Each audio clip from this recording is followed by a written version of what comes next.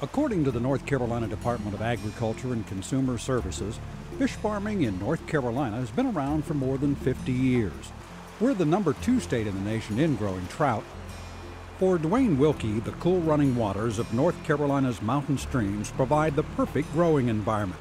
His Hunting Boy Trout Farm is located in Graham County, North Carolina's picturesque Appalachian Mountains. Dwayne can't imagine his trout business being located anywhere else.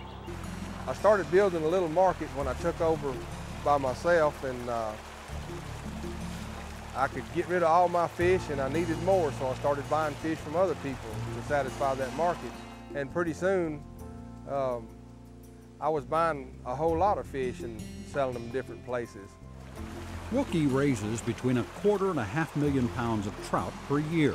The stream of cool mountain water provides the source for his unique farming operation using the hilly terrain for his raceway system. There's a certain amount of fall between each raceway, and that regenerates the oxygen between the raceways. As the water goes down toward the end of each raceway, the oxygen is depleted. And when it falls out of that raceway through a screen, it regenerates the oxygen and allows your next raceway to start off with good oxygen. It takes around a year to grow fish to the 14 to 18 ounce size that his market demands. Starting out, the marketing of his trout was not easy, but that's changed for the better over the years.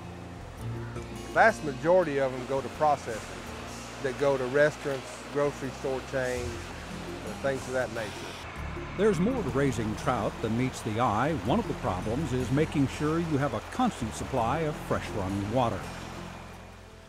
The main thing would be your water supply could be interrupted.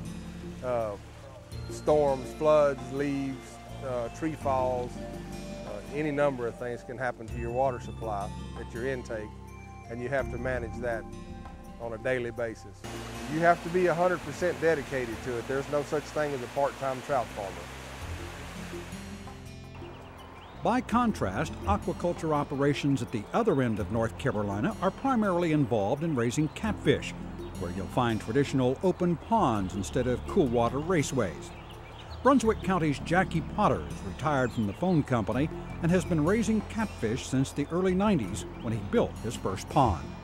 And I was just going to build one, start with it. Before they got through building that one, I said, well, I probably would have more than one. And one thing led to another, so I ended up with about 20 acres. Well, almost 25 acres of ponds by the time I got through.